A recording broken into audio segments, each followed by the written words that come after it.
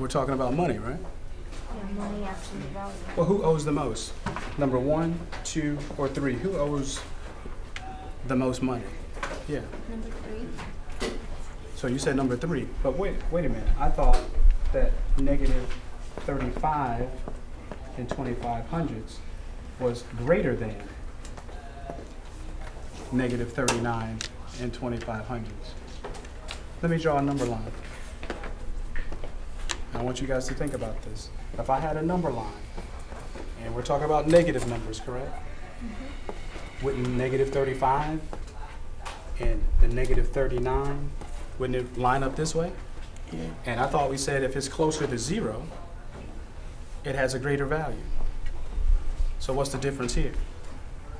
39 is to the left, more to the left of 35, so it's farther away from 0. Anyone else? What's the difference between the two?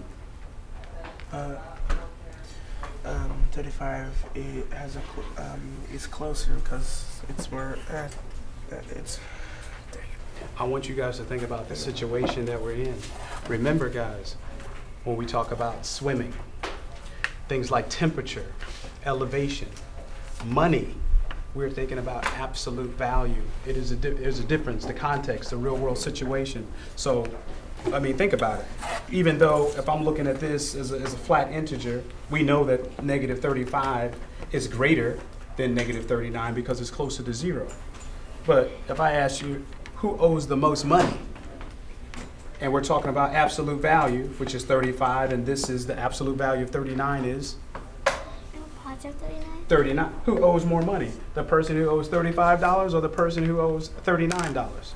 39. 39.